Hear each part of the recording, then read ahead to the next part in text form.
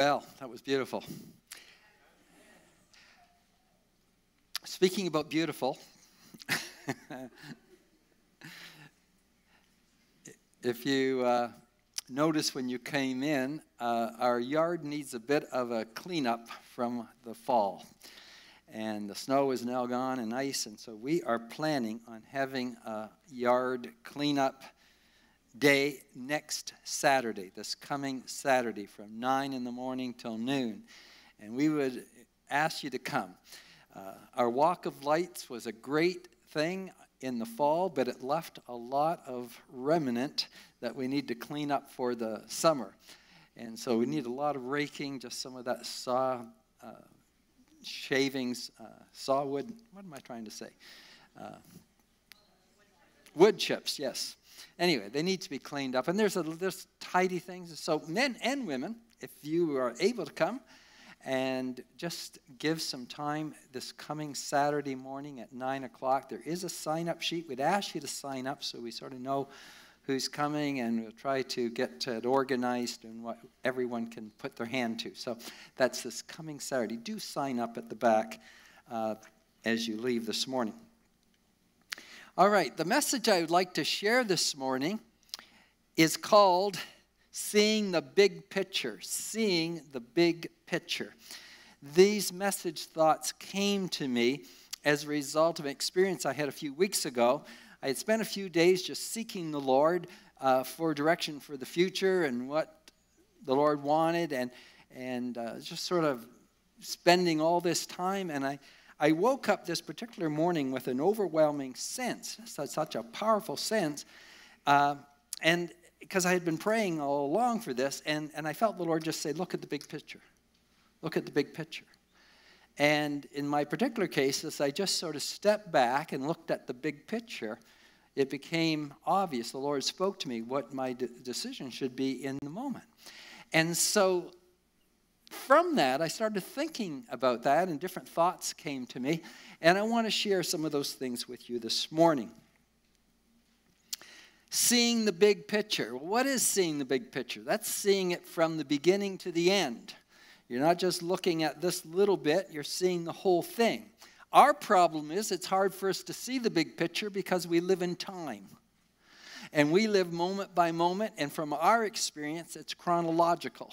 I don't know what's going to happen tomorrow. I don't know what's happening a month out or a year out, all the details of it. So how can I see the big picture?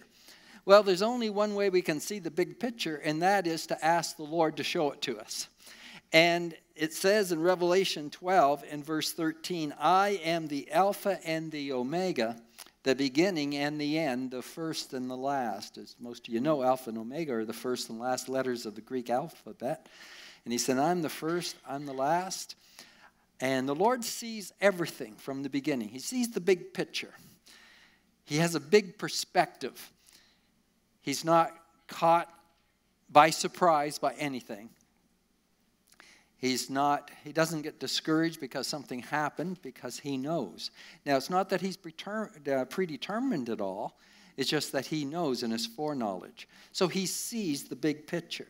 And so we need to ask the Lord to help us to see the big picture in eternity, the big picture of our lives, because God sees you from the beginning to the end, from your natural birth to your death, from your spiritual birth to accomplishing the mission God has given you. He sees the big picture.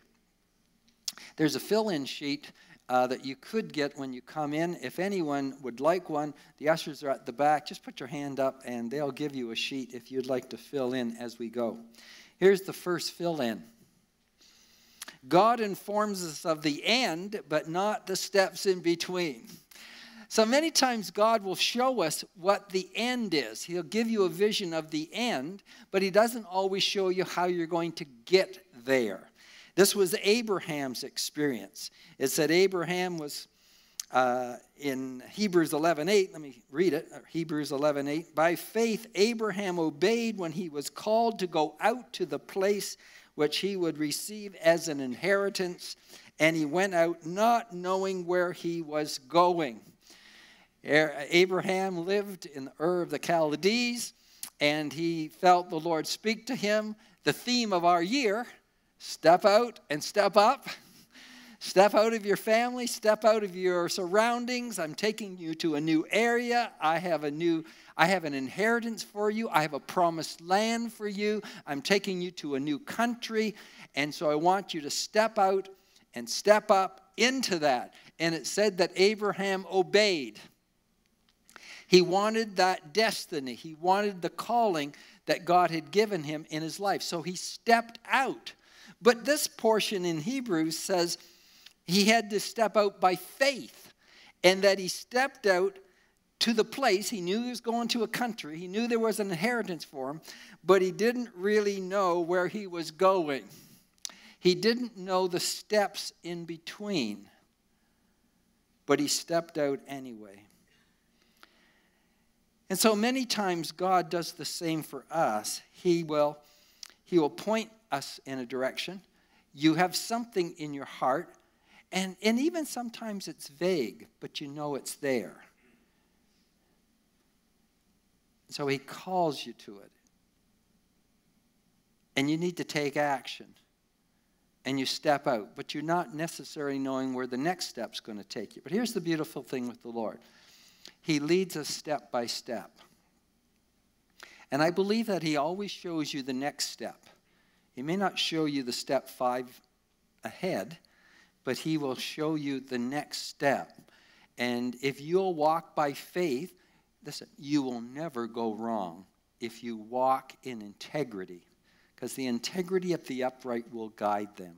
If you have a sincere desire to follow the Lord, you want his purposes in your life, you're feeling he's calling you to something, and you step out into it. I believe when you do that in faith and you do it in sincerity, you'll never go wrong. Because he'll either show you very quickly that wasn't the step, or he will confirm it as you go. And so this is an important aspect of stepping out and stepping up. He doesn't always show you the full journey, but he tells you and he gives you a vision of the end. Almost like when, well, we'll get to it maybe in one of these other points. I might as well just keep going here as we go. Here's your next feeling. Decisions made in the moment should be determined by the big picture. So the steps you're going to take in this moment is in light of the big picture.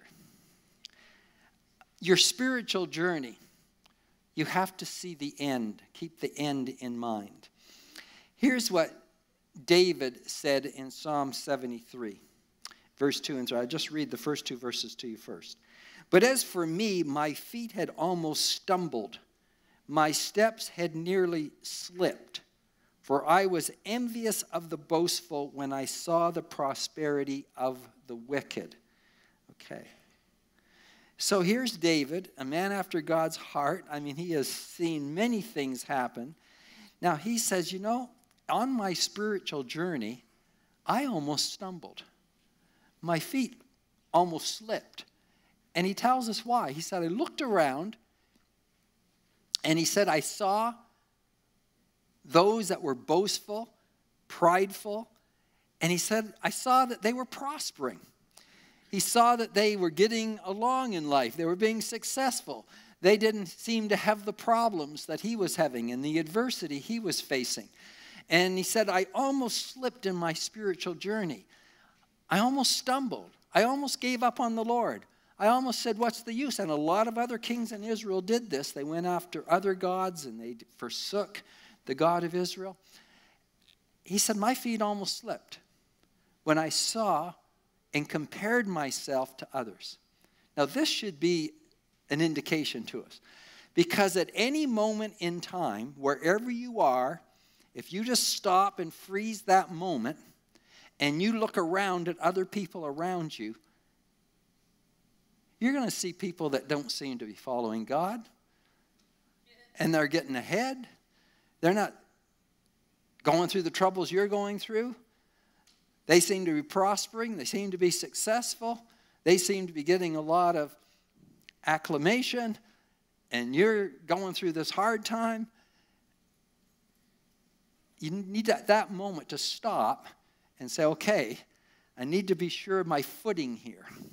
because I could slip in this moment. And now if we go down to the bottom, the next verse, it's actually verse 17. He says, he in these intervening verses from 3 to verse 17, he lays out in this psalm all the things that troubled him. How the people that weren't serving God seemed to be having a better life than he was. And then he gets down to verse 17 and he says, until I went into the sanctuary of God, then I understood their end. It was only when he stepped back and saw the big picture and said, in this moment, if I try to assess it right here, I might get the wrong impression. I might think they're doing okay. I might think they're better off than I am. Until I went into the sanctuary of God, until I went into the presence of God. In our setting today, until I come to church, until I come to his word, till I begin to understand something. I understand a bigger picture. And when I step back and I understand their end, and I realize there's going to be a judgment, I realize that everyone's going to stand before God. I understand that there's more to this life than what we see. There's a spiritual realm. There's a life after death. And when I stepped back and I saw their end, he said, I understood. And so all of these things spoke to me as I was thinking on this matter of seeing the big picture. On a practical side, my mind went to an experience I had a number of years ago. One of my mentors was J.O. Moore. He was president of the Bible school when I first attended there. He was superintendent of the denomination I was in that time. And he was a great man, and I learned a lot of things from him. And one time, Kay and I were going to visit him in Toronto. He lived in an apartment building off of the 401. And one time we had been traveling down there with someone, and they said to me, we always call him Brother Moore. Brother Moore lives in that building, and it was a tall apartment building that you could see about a quarter of a mile, half a mile off of the 401. And I never forgot that. It happened to be three together. It was sort of distinctive in those days. 3 tall apartment buildings. He said, it's the one on the right. That's the one he lives in. So this one time we were going down to visit him, and this was before the days of GPS. And so we were going down, and I said to Kay, I know where he lives. But I didn't know the roads how to get there. And I said, but we'll find it because I know where he is. And so sure enough, we're going down, and I see the 3 apartment buildings, and I see this apartment standing up. And so I pulled off at the next exit. Now I come to the end, and I don't know which way to go. But I look up, and I see the tall apartment building. So I turned in that direction. And I went down until suddenly it seemed like the apartment, and I said, we need to turn left. So I turned left. I didn't know what roads to turn. But it wasn't long before we pulled into the driving parking lot of the apartment building. And the only way I navigated all those turns because I kept my eye on the goal. And it was tall enough and high enough. I just kept my eyes there. And every turn I made was in relationship to where I was going. Now that is a spiritual analogy for us. You need to know the end. You need to see what God's purpose and plan is for you. And you need to step out into it. You know, some of you, years ago I read the book by Stephen Covey, 7 Habits of Highly Effective People. It's been around for a long time. And I remember reading it, and I still remembered it as I was thinking about these things. His second law was that begin with the end in mind. Begin with the end in mind. And so this truth not only is in spiritual things, it's in everything. It's in, for you to be effective, he said one of the main things you need to realize is begin with the end in mind. Envision what your future is and work and plan towards it. And understand how decisions are to be made. They shouldn't be just hit and miss. It shouldn't just be I'm looking here, because you get in the weeds. and you can't see. Wow, I don't know what I should do right here in this moment. And then you get pulled by your emotions.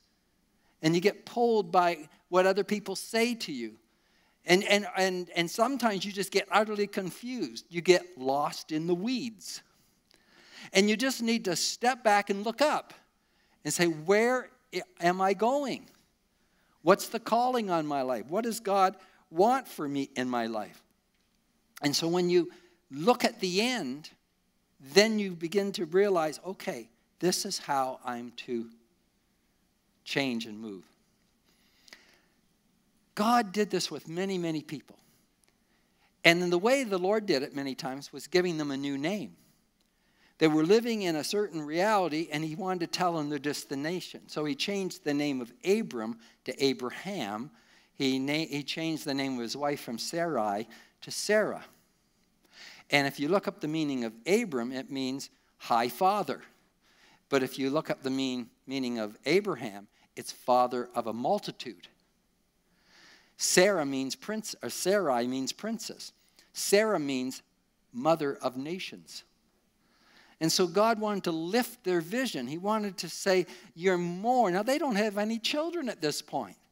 And yet God is changing their names to saying that you're going to be the father of multitudes and you're going to be the mother of nations. Now, we look back now and we see that's exactly true. All those nations in the Middle East, they came from Abraham and from Sarah. Whether it's Arab nations or Israel, it all came out of their loins. It was a calling that God had given them. And so he changed their name.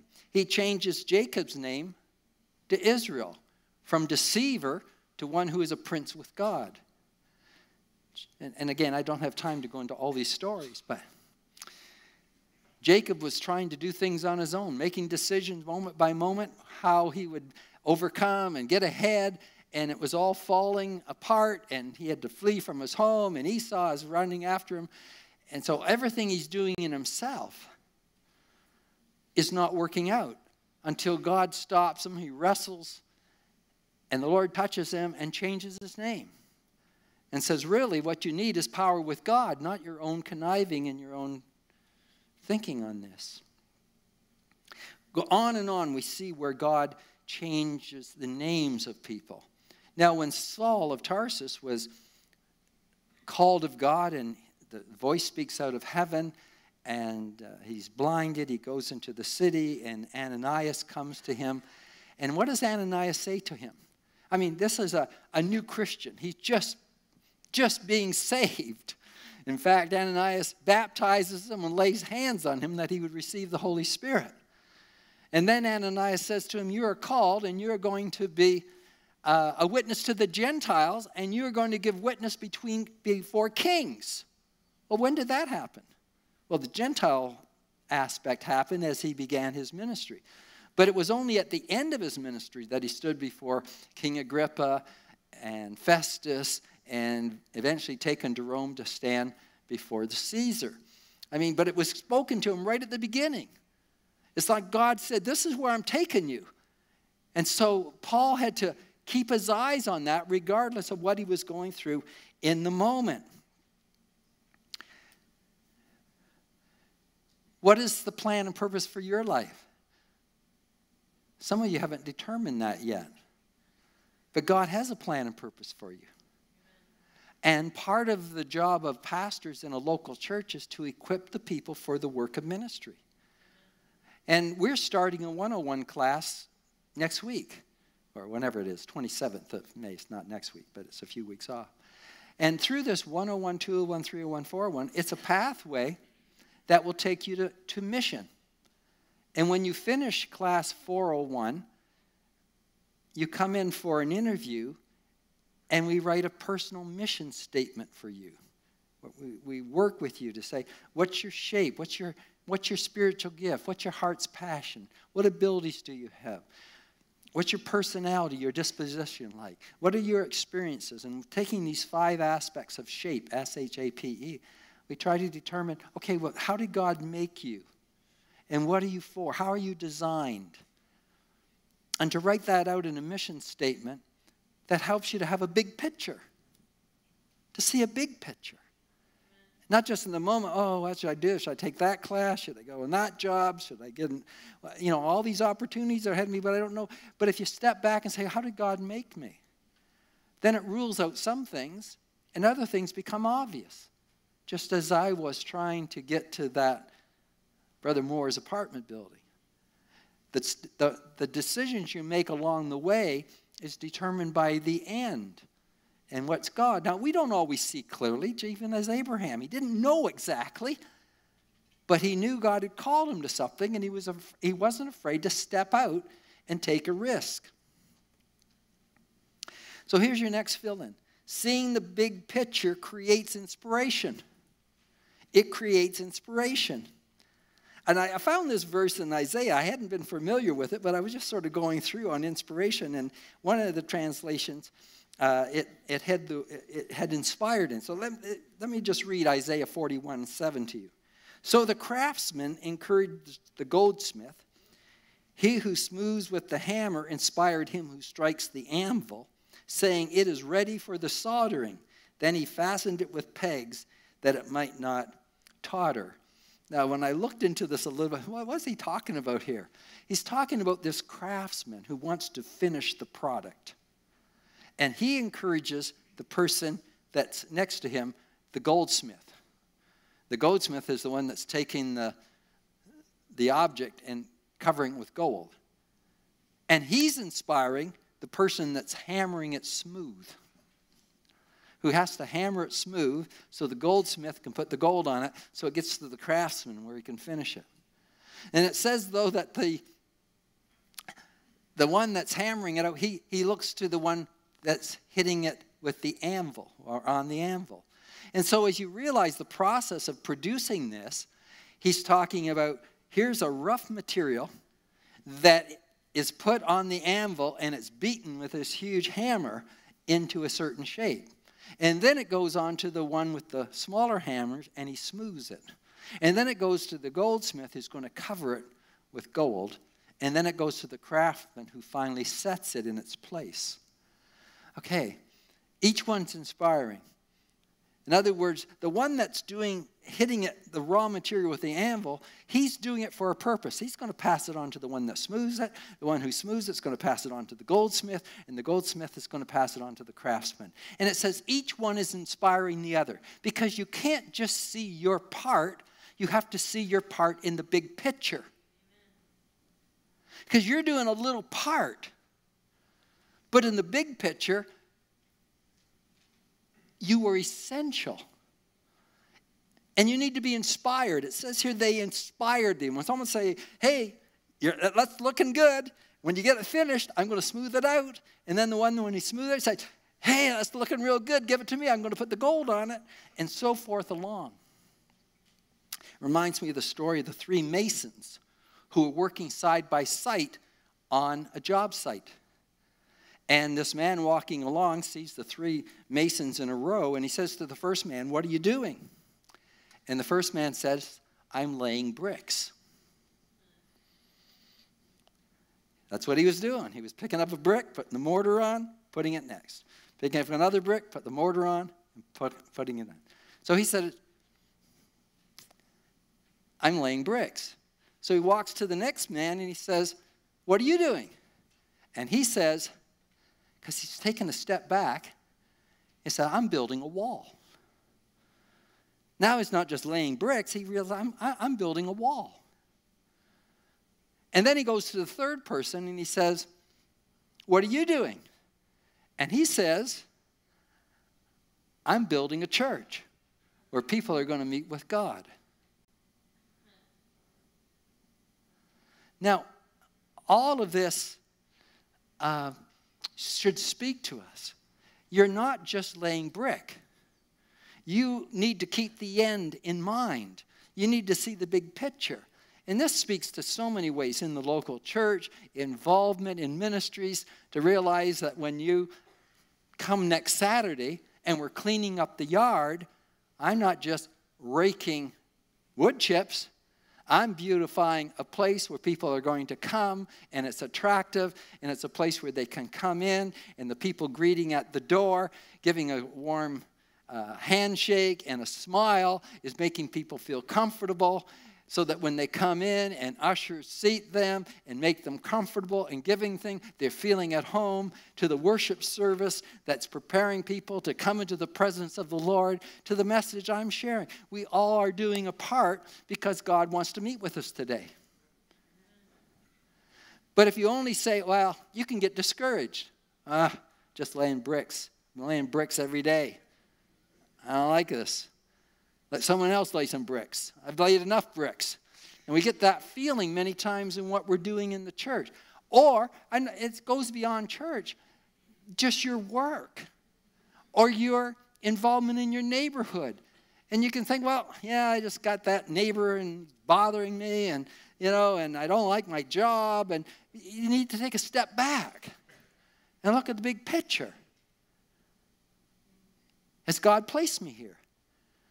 And what am I part of? What's the big thing that's happening that God wants to do right here? So we're naturally living in the moment, but we need to realize how my moment is relating to the big picture and keep that in mind. Here's your next feeling. Seeing the big picture overcomes hardships. Hardships. Here's what Paul wrote.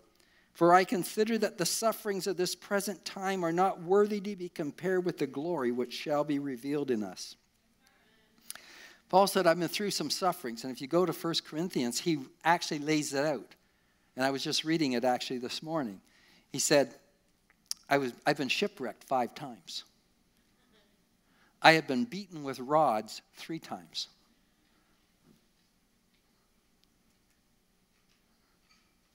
He said, I have been shipwrecked 3 times. I have been in the open water for a day and a night. In other words, 24 hours he was in the open sea, hanging on to stuff. All these suffering things. You'd think that Paul would say, God, where are you? I'm trying to do your will here. I'm serving you. Why is the ship can't get to where it's going? Why don't you protect me from receiving these 40 stripes 5 times I've had it? Not what, Lord, you don't think once or twice, but 5 times? He says he was in prison. He said perils. See, there's a lot that Paul went through that's not recorded in the Bible, apparently. It doesn't record in the Bible other than his words, I've been shipwrecked 3 times. But he says in this verse, I consider that the sufferings of this present time are not worthy to be compared with the glory which shall be revealed in us. He steps back from it and he says, okay, this is in the moment here, but you know what? I'm preaching the gospel. I'm seeing people saved. I'm going and spreading this to where God has called me to go. I have been called to go to the Gentiles. And he was going from city to city to city to city of the Gentiles, sharing the good news of Jesus. When he saw the big picture, he could endure the pain of the moment. It's like putting a jigsaw puzzle together. Sometimes you have a piece in your hand and you look at it and you say, I don't see any benefit in that piece. And you could be tempted to throw it away. But if you throw it away and everything comes together, there's a piece missing. And no one likes a puzzle that you put together and in the middle there's a piece missing. You look and scour the house for it because I want to find that piece. But in the moment, you don't see where it fits until you put it together. See, God has the big picture in mind. Now, I am terrible because I can't tell colors at putting jigsaw puzzles together. But I see Kay, she loves doing this, and she'll sit with the box and the picture.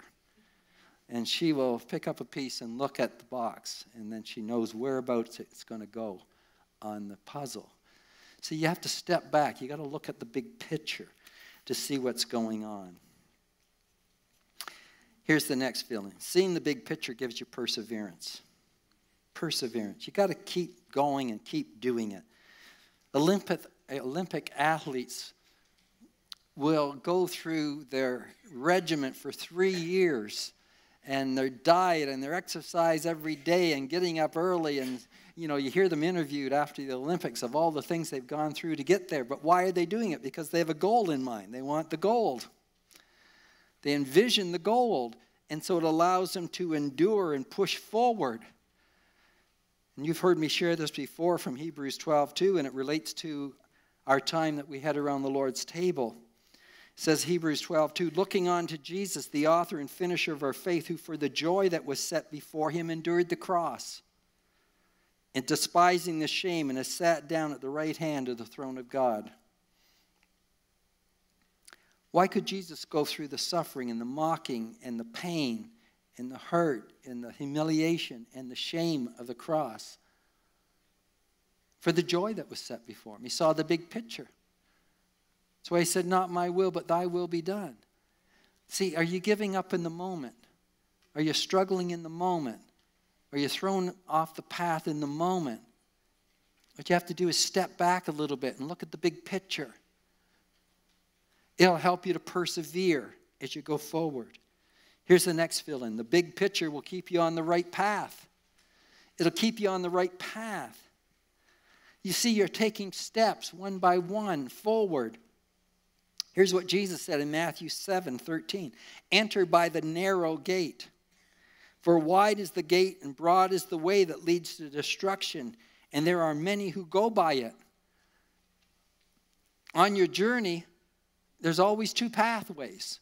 There's the broad way and the narrow way. A lot of people are going the broad way, but it's not leading to life, it's leading to destruction. But narrow is the way that leads to life. Now, here, this is an important truth. If you follow the majority of people around you, you're going the wrong way. And yet, in the moment, we say, well, how come they can do that? Well, how come I got to do this? Look what I'm losing out. Look what I am contributing. No one else is. I'm going to be like everyone else. If you do that, if you succumb to that, you're going to go the wrong way. It's a narrow way to get to where God wants you to be. The purpose of your life, how he's designed you. And you got to be ready to say, I'm going to go on the road less traveled. I'm not just going to have the philosophy of the world. And I have to go with it because everyone thinks this, and so I got to think this, and I'm embarrassed to say I think differently. No, it's a narrow way, and you have to stand many times for things. And here's one thing I would just say. To keep on the right path, you have to follow godly values and principles. There are some things, by just knowing, I don't do this. I don't lie. I don't cheat. I don't talk about other people. I don't take advantage of other people. I'm a giver. I'm not a taker. I'm not viewing everything in light of how does this benefit me. I want to benefit other people. Now, that's a narrow road. But if you set your heart and say, I'm going to walk that road. I'm not going to compromise. There are some things in God's word I'm aware of. And I'm tempted because everyone else is compromising. Everyone else is doing it. But I'm not going to. I'm going to keep my feet on this pathway. It will lead you to success. It will lead you to the fulfillment of God's purpose for your life. And that's a big one right there. So many people are tempted off of the narrow way because everyone else is doing it. This is a statement I read years ago, and it came back to my mind, and it speaks so true. A bend in the road is not the end of the road unless you fail to make the turn. A bend in the road is not the end of the road unless you fail to make the turn. And there's lots of turns in life, and a lot of things happen. And you'll be tempted to not bend with it and not say, Lord, I yield my will. It's not my will, your will be done. I'm going to bend with this. I'm going to turn with this. I don't know why we're turning left here, and I don't know why it looks like we're making a U-turn back, but I'm going to follow the path. You're guiding, you're leading, and you turn it over to the Lord. And you stay on that narrow path. Here's the next one. The big picture will keep you from sinning. Hebrews 11, speaking about Moses, says, by faith Moses, when he became of age, refused to be called the son of Pharaoh's daughter, choosing rather to suffer affliction with the people of God than to enjoy the passing pleasures of sin, esteeming the reproach of Christ greater riches than the treasures of Egypt, for he looked for the reward. It gives us an insight into Moses. He had all the privileges of being a prince in Egypt. And there was a lot of pleasures. But it said that he rather chose to suffer affliction with the people of God than to enjoy those pleasures. When you see the big picture, it will keep you on the right path. If you're just looking at the moment, the pleasure of the moment, oh, this would feel so good if I do this. Oh, I want to give in to this. And you give in to that temptation in the moment. How do you get past that? You need to step back for a moment and say, you know what? This is not going the right way. I know there's a momentary pleasure here, but if I yield to that, it's going to bring a negative effect in my life. And we all know it. And I was reminded of a verse that I'm familiar with in Proverbs, which speaks about when you try to get something by deceit and dishonesty. It says it starts like sweet bread in your mouth, and then it turns to gravel. And have you experienced that with sin? Here's a sin. It smells so good. It's like beautiful bread coming out of the oven. And it's so tasty. I want to taste it. It'd be so good. It'd be so sweet. And you bite into it. And that first bite is so good. And then you start chewing it. And you get a little grit in your mouth. And you chew a little bit more. And now it's really sandy. And suddenly your mouth is filled with gravel. See, when you are tempted by sin, you got to step back and see the gravel aspect of this. If you're living right in the moment, you might be tempted to bite into that beautiful, sweet roll. But if you step back and say, okay, this is just Satan. This is chocolate-covered poison. And the chocolate's going to taste good, but it's going to poison my life. See, you got to step back. It'll keep you from sinning. Let's go quickly. The big picture creates a positive mood. The big picture creates a positive mood. My brethren, count it all joy when you fall into various trials, knowing that the testing of your faith produces patience. Now, all these truths are pointing to the same thing. You can get down in the moment. You can be depressed looking at your present situation, your momentary situation you're in. And it can create a negative mood. But it says, count it joy. You got to step back from it and say, you know, but God's got a bigger picture in this. I put in your notes, negative moods are created by focusing on present hurts and not seeing God's intended purpose. Now, that someone needs us to take that home and memorize that. Because you're in a bad mood. You're in a bad mood towards your spouse. You get negative towards your kids. You're negative to your workers at work because of the past. And they've mistreated you. And you're not getting what you should get. And they always do this to me. And it will never change. And over, the devil points to all these things. And you can get down and get negative. You can get negative about the church. You see all the things, and the devil loves to point out all those faults. And no church is perfect. Every church and every church leader is imperfect. Amen. And if you look for him, you'll find it, and it'll sour your mood. But you got to say, you know, but what's the big picture here? I had this picture of horses in the past, you know. They have blinders on them. Now, why is that? Because a horse will get distracted by the things around it. And they'll put blinders on horses that are pulling carriages and so forth. So they don't get distracted. They don't get spooked by what happens. Amen. How many times have you got spooked by something? Someone has said something. There's been a blow up around you. You feel the results of the blow up. Maybe you've been part of that blow up. And so you get thinking negative, and you get down, and you say, this is, just like David, your feet almost slips.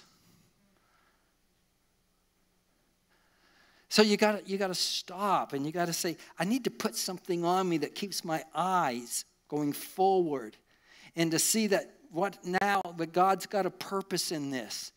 And it says here, that the trial you're going to do is producing patience in you.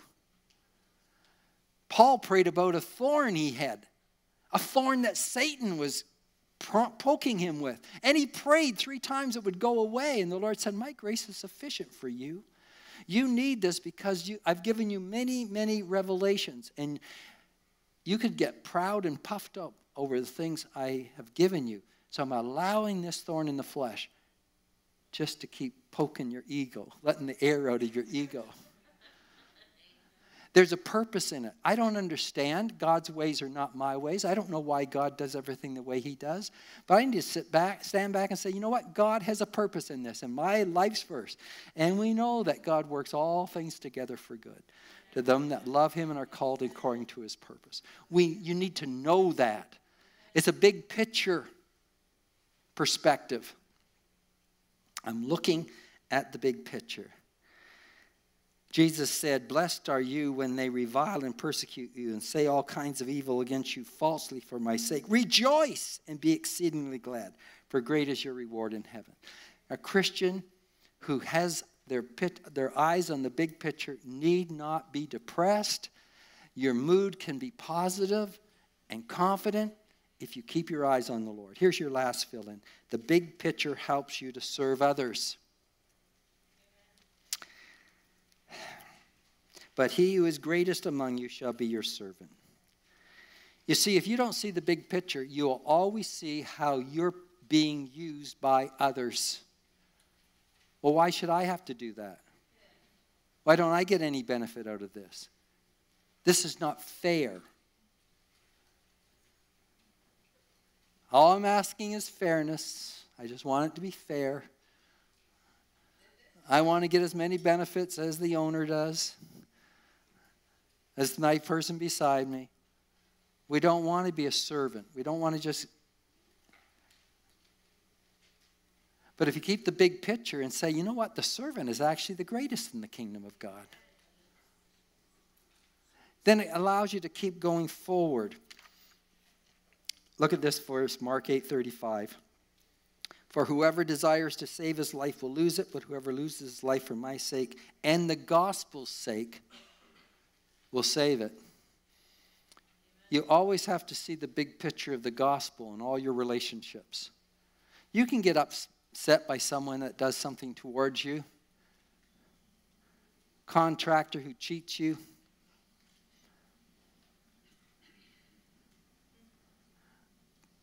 The clerk that is rude. And you can react in the normal and go down the broad path. Or you can say, you know, maybe God's put this person in my life, and how can I serve them?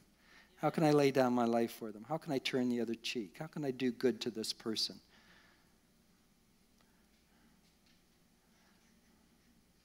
I'm telling you, folks, you have to see the big picture. If you're living in the moment, you'll be up and down, tossed to and fro like a cork on an ocean. You'll be thrown every way by every situation. We all have triggers. That if someone says a certain comment to you because of your past, it really sets you off. You need to realize that and disengage all those triggers. Say, you know what? Why is that triggering me? It'll be based in a short-sighted view. But if you can stand back and see the big picture, God's going to lead us to our destiny. Shall we stand together this morning?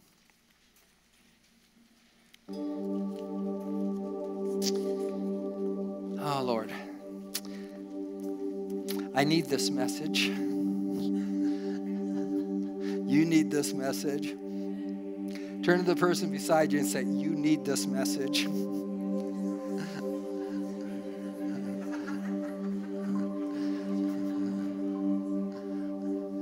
Now, speak to the Lord as we're going to go to the Lord in prayer and say to the Lord, Lord, I need this message. I want my eyes opened. I want to see the big picture. Oh, Lord, help us today.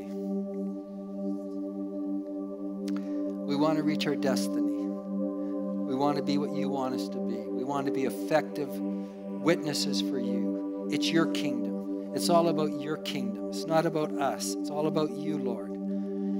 It's all about how we are affecting other people around us. May our lives change as a result of hearing this today and letting these thoughts get into the fiber of our being. I pray this in Jesus' name this morning. Amen and amen. Amen. Well, go in the name of the Lord.